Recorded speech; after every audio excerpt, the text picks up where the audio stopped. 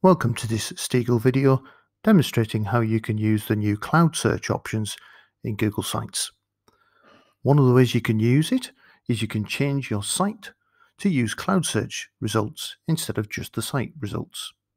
As you can see, we now have at the end of the navigation bar a search settings option, and there we can change the search mode to search for organization content or hide the search option.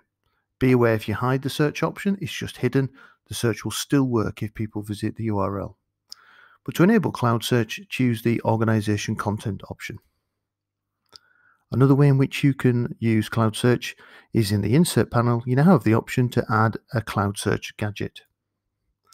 There you can see the gadget there. You can make it stand out more by changing the section background image. You can also resize or center. Let's see this cloud search in action. As you can see, we've added some very distinctive text to the page. And what we will do now is we'll now publish the site. Now we've changed those options. And once the site has been published, you'll then be able to view the published site and you will then be able to see those options. As you can see there, we've got our text there. We can go to the search option at the top,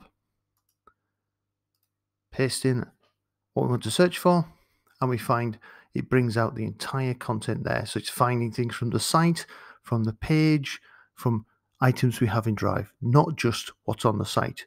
We can restrict it only on this site, and it may take a while to index the site to get the results there. But you can see in your entire organization, it brings up things from anywhere that you can see with your G Suite account, not just on the site.